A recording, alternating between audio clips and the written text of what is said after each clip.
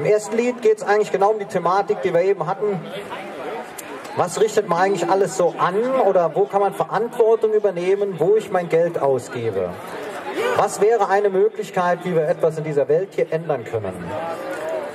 Ich versuche das ja alles nur ein bisschen künstlerisch rüberzubringen. Auch hier nochmal, glaubt mir nichts, macht euch eure eigenen Gedanken. Der Song heißt Wirtschaftsboykott, was jeder machen könnte.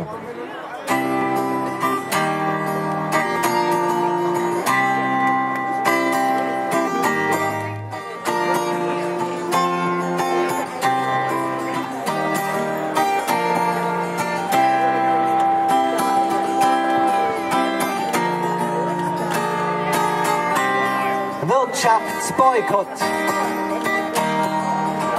Ich rufe auf zum Boykott.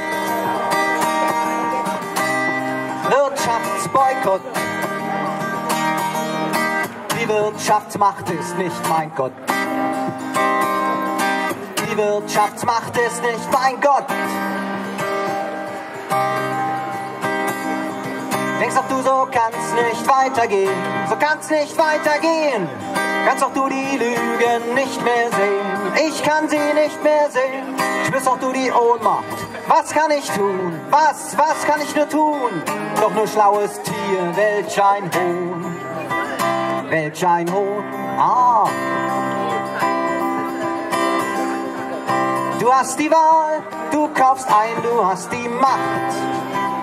Mensch, das kriegen wir hin, wäre doch gelacht. Du hast die Wahl, du kaufst ein, du hast die Macht. Mensch, das kriegen wir hin, wäre doch gelacht. Wirtschaftsboykott. Ich rufe auf zum Boykott. Wirtschaftsboykott. Die Wirtschaftsmacht ist nicht mein Gott.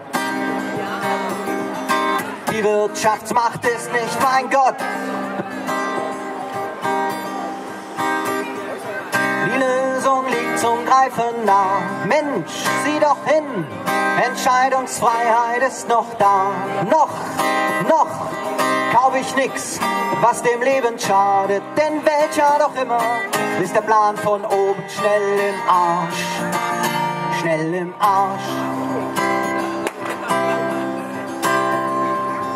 Du hast die Wahl, du kaufst ein, du hast die Macht. Mensch, das kriegen wir hin, wäre doch gelacht. Du hast die Wahl, du kaufst ein, du hast die Macht. Mensch, das kriegen wir hin, wäre doch gelacht. Wirtschaftsboykott. Ich rufe auf zum Boykott. Wirtschaftsboykott. Die Wirtschaftsmacht ist nicht mein Gott. Die Wirtschaftsmacht ist nicht mein Gott. Jo, danke. Ja, so viel